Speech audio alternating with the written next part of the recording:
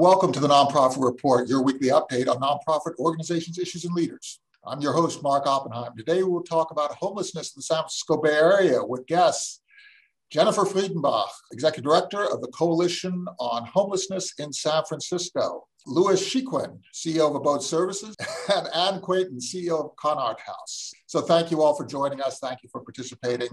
And thank you all guests for being here to discuss this really important topic. Now, you know, if you look at homelessness, it's just startling. The San Francisco Bay Area has a real pandemic, if I could use that word, of homelessness here, and it affects different groups unequally. So let's talk a little bit about how you see the issue. And Jennifer, let's kick it off with you as the Executive Director of the Coalition on Homelessness in San Francisco.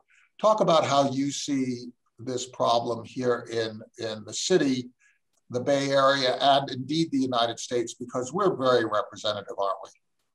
Yeah, absolutely. I mean, we have a massive humanitarian crises across the United States, but it's particularly hit the West Coast with our rising rents. And that's really what it's all connected to. I mean, we have, we've had 2 episodes of mass homelessness in the United States, of course, the Great Depression, and then we came out of that and committed to housing everyone in the United States.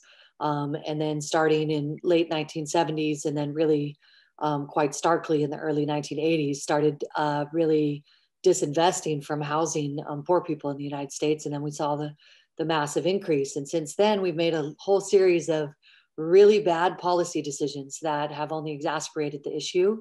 And we've made a whole lot of bad decisions to just not do anything at all at the federal level. And so this issue has really been left to local municipalities for the most part to try to address, who have a much lower tax base.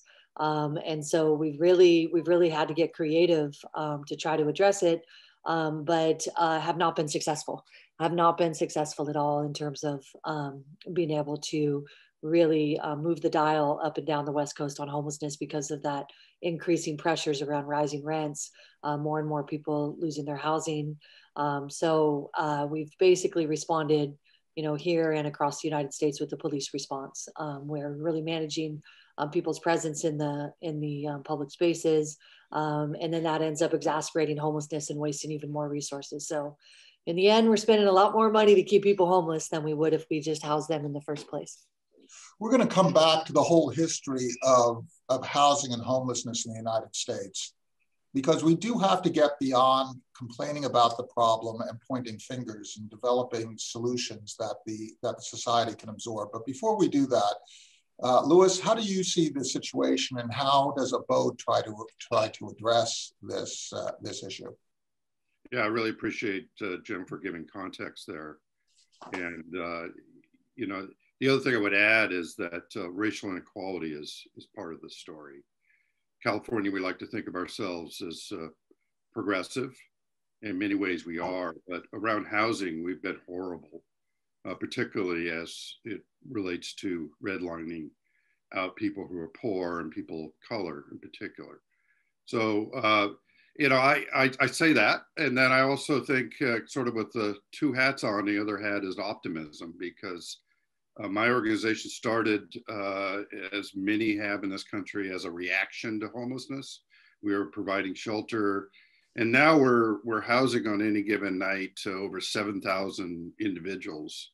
And we're doing it in buildings we operate, as well as through rental assistance to people. And that, it has struck me more recently that, those of us doing this work, if we're people invested in our work, we could get there. Actually, this is solvable. We need to not be Pollyannish about it. And I appreciate Jennifer's very stark description, because it is true that we're in a deep hole, but we could get out of this with the right investment. If you look at what the politicians just did in DC, I mean, it's amazing. Overnight, we're going to cut poverty in half. Through legislation and through an investment. We could do the same sort of thing with homelessness, but it's going to take that sort of investment. And Anne, your organization serves a subset of the total homelessness population. Could you just talk a little bit about, because Lewis talked about racial disparities, but there are also disparities based in mental health issues, right? And we so often see people who are clearly troubled. Many are not troubled, many are just poor, who are homeless, but there are also a subset of people who have real mental health issues, and how we treat people and how we discard them can result in terrible conditions. But you and your organization, Conard House, are trying to address that. Absolutely, and thank you very much, Mark, and great to see you, Lewis and Jennifer. And I do want to applaud both of you, and certainly Jennifer has been a leader in addressing and trying to end homelessness for decades, so my whole career. And I don't want to age us too much, so let me not say decades. But anyhow, so it is, and I appreciate all of us still being here and really focus on it. I came to Conard House actually in July. Because it's an organization that started in 1960, really to address the mental health crisis. So asylums had been closed, particularly the Napa Asylum, and there was actually no housing. There wasn't services. There wasn't residential treatment. There wasn't anything set up to really be able to support people living in the community, which was the right thing to do. I think that is when Conard House started, kind of as this first halfway house, and through that time has grown to serve 700 residents and grown to other support services, money management services, addressing the homelessness crisis that came along, as Jennifer has said. And I would say, a lot of it for me is, it is, we don't have the systems, we don't have the policies. I think we have some of the right policies, some of the right funding, some of the right systems, and we just never go all the way, is a lot of what I am seeing. And I also think, thank you for bringing up the mental health piece. I mean, housing and healthcare are just human rights. So we continue to not prioritize what we all believe are human rights. And so if we really prioritize that, which would mean most of our funding and our policies and our systems and our will, we would be going there. But like I say, we somewhat go there. We somewhat have services. We somewhat are helping a lot of people. So I really came to Conard House to see there are solutions. I do believe we can make this happen. And I wanted to make sure and get kind of really closer to it and closer to the population that people complain the most about.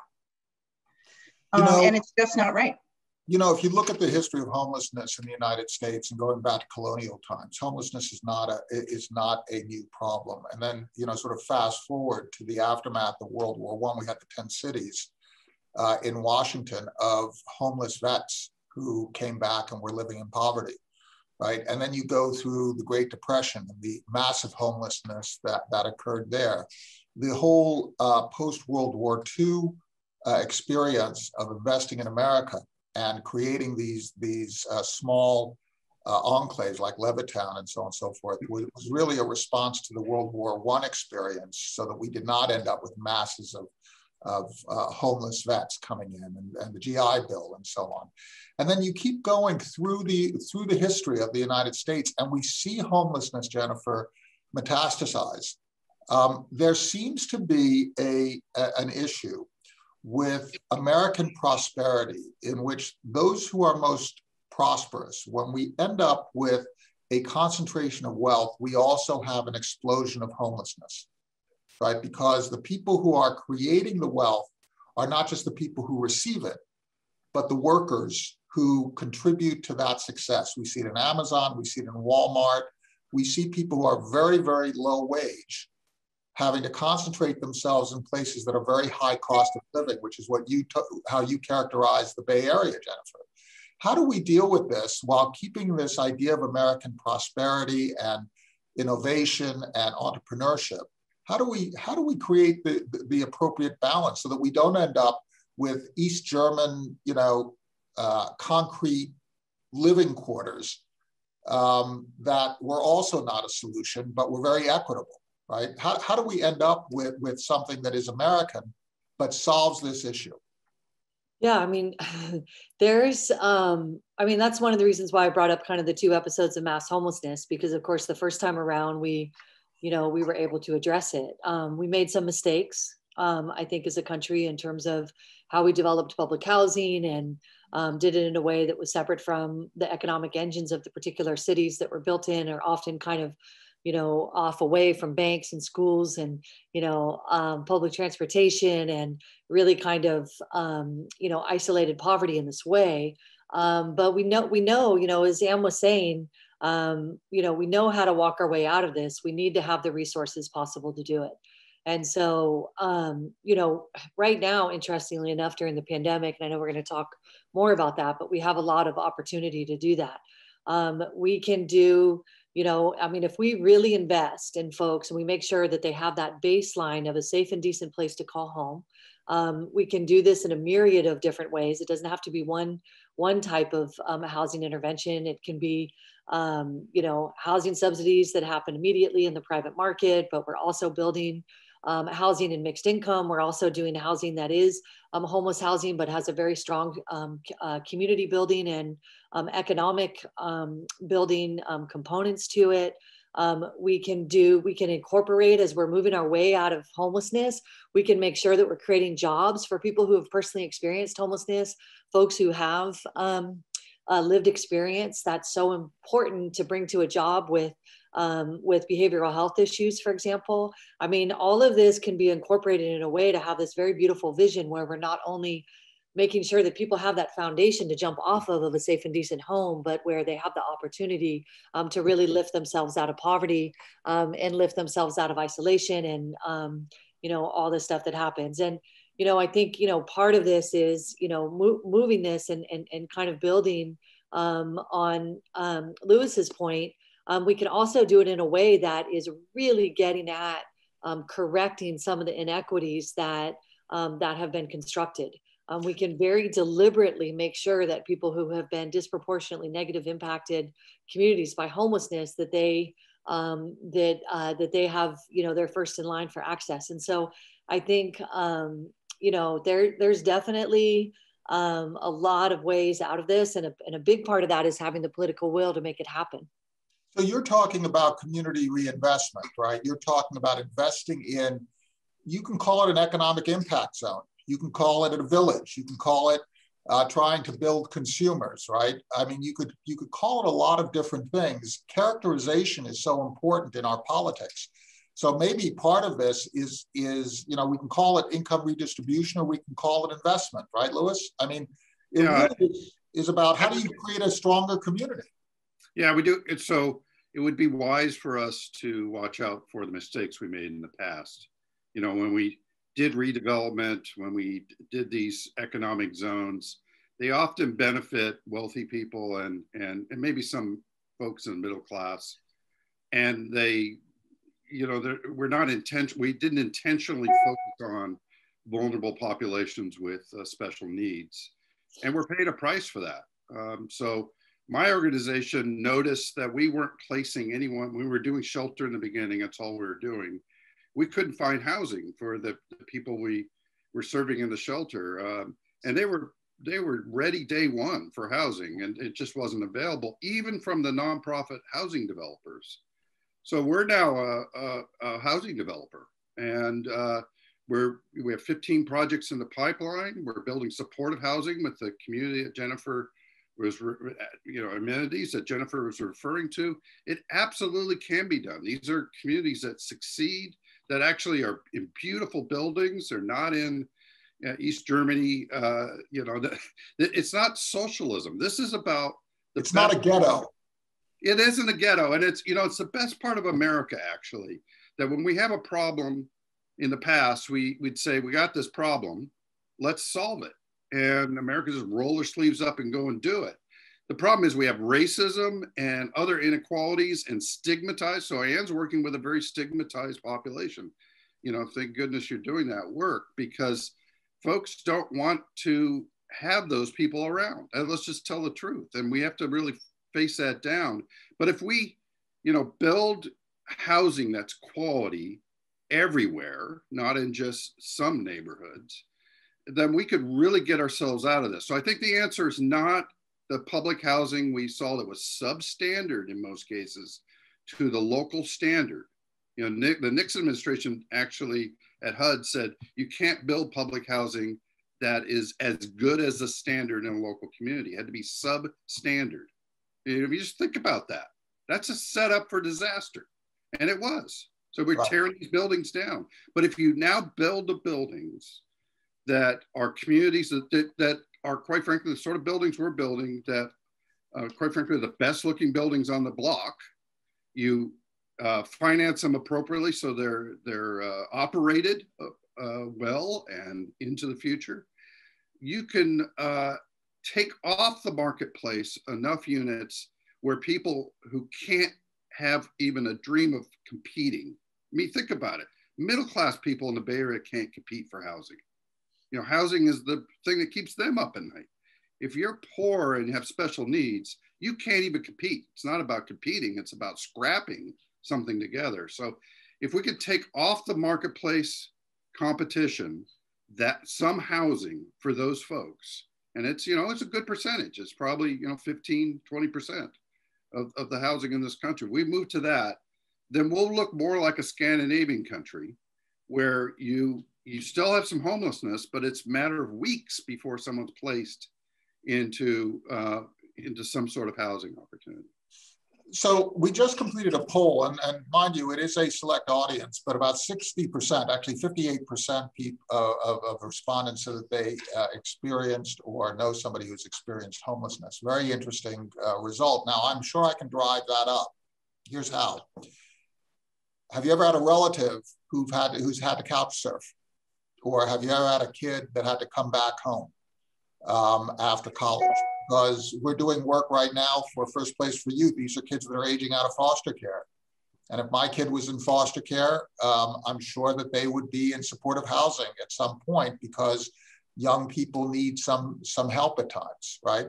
So when you look at homelessness, if you look at housing issues, and you start to correct for the fact that some of us have means, then all of a sudden your definitions change of what homelessness is. Because, you know, when I was a young person, I had to go back to my parents' house. I had a place to go. Yeah, I mean, absolutely. It's, and I'm sensitive to the fact that there are, you know, I look at it as really, it's the community. And people are, you know, even with their families, their own families, right? They're really struggling sometimes to help these folks, right? And so a lot of people that are at Conard House have lost connection with their families. And so I think, and not all, but a lot. And so I think this concept of, yes, there's a community here.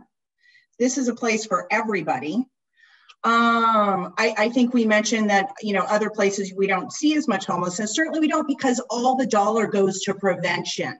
Right. All the money is going towards people who are, whether it's special needs or end up having an episode of mental health, end up having some kind of traumatic incident that results in kind of the situation we're in, or frankly, there just isn't the availability, affordability, public education. We can name those things. So I think we still do not have resources like we talked about for our whole community. And I do think, you know, kind of victimizing people, stigmatizing people, continuing to not relate to people, that is not going to ever help us. Yeah, well, should Americans discard other Americans? Of course not, but I think our policies can't.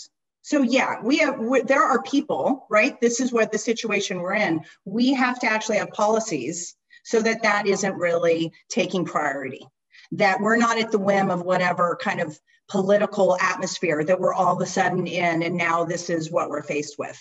So this has to be something that is part of the fabric of America, the policy of America, the budget of America. So it's not at the whim of that. I'd like to ask you all a question which was posed in our Q&A section. It's a very sensitive topic, but let's try and deal with it in an economic sense. There are places where there are high costs and places where there are low costs. We were asked, why not move people who have needs to where those needs can be fulfilled at the lowest possible costs? Yeah, why not move people to where it would be cost effective to house them? Jennifer, you were about to say. Yeah, I mean, we are doing that. I mean, we've been sending Black and brown people out of San Francisco majorly. We have, you know, our African-American population has dropped down significantly. This recent, pre-pandemic, several years of gentrification saw the wholesale displacement of an entire Latino community in the Mission. We are sending people out of town all the time.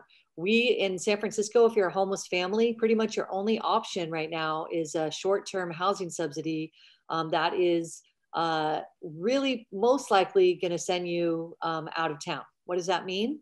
That you use that subsidy. That means that because the overwhelming majority of unhoused people became unhoused in the city that they last lived and paid rent, that means that for San Franciscans, and you lose connections with your family members because you're impoverished and you can't afford transportation to see them. You don't have somebody to watch your kids when you go to the grocery store. Most likely you're going to suffer isolation. You're going to be less likely to be able to get out of poverty because there's no jobs in the area where the rents are cheaper. And because you're poor, it's not like you can just, buy a car and drive across the bay into the job that you had previously. So, there's a lot of problems with sending people out. And when we talk about the mistakes of the past, that's really what we tried to do with public housing. A lot of this, and I'm not saying that the person who asked the question, because I think it comes from a good place, but there's an out of sight, out of mind kind of mentality. And if we want a vibrant city, if we want to really do things right, we want to make sure that poor and working class, alongside middle class and upper class people, can afford to live in the city so that we can, we're talking about having to commute and what that means in terms of quality of life and what that means in terms of not having walkables. All of this stuff much more dramatically impacts impoverished people who don't have the privilege of money to be able to get around really easily. So I think that's the fundamental reason.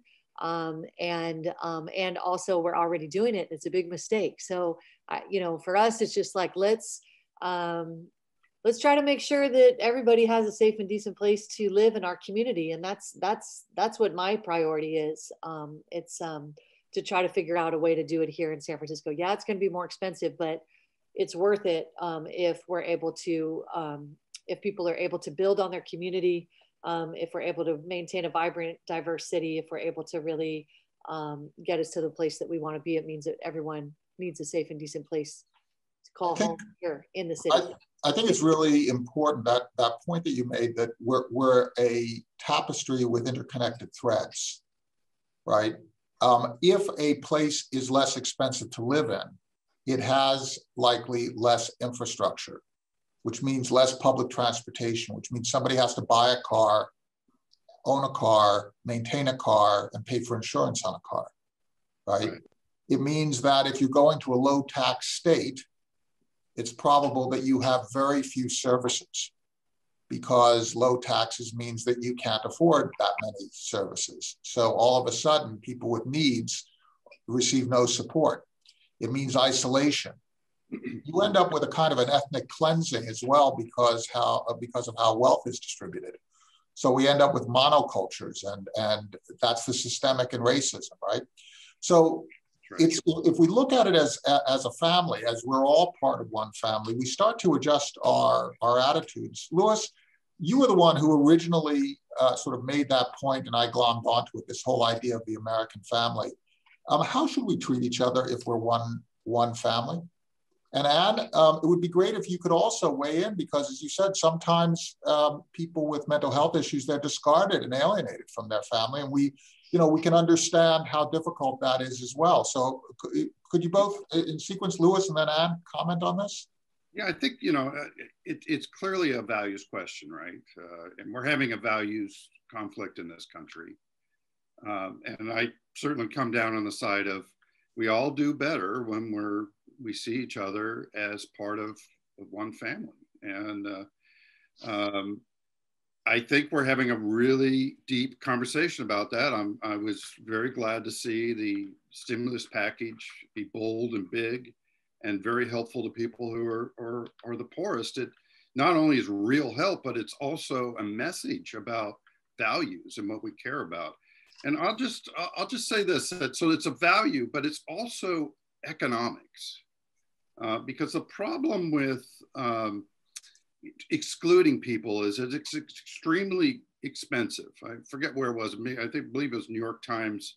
There was an article on the filling up of swimming pools in the South in order to avoid desegregating swimming pools.